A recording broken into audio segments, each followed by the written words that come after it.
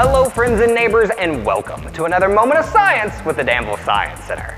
I'm Science Ben, and today we're making a still wool sparkler.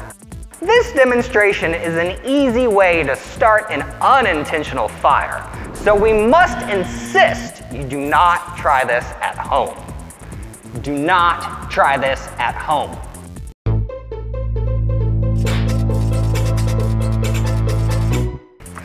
The steel in still wool is a conductor, a material that allows for the easy flow of electrical charge or heat.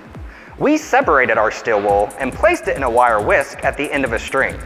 Placing the wool against the terminals of a 9-volt battery completes the battery circuit, sending current through the wool and igniting it.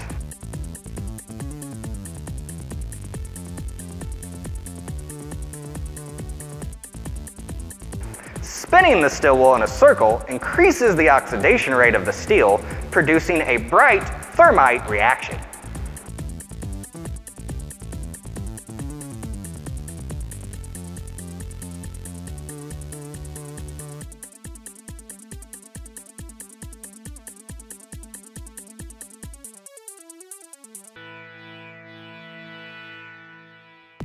Again, do not try this at home. This has been another moment of science with the Danville Science Center. Thank you, and stay curious.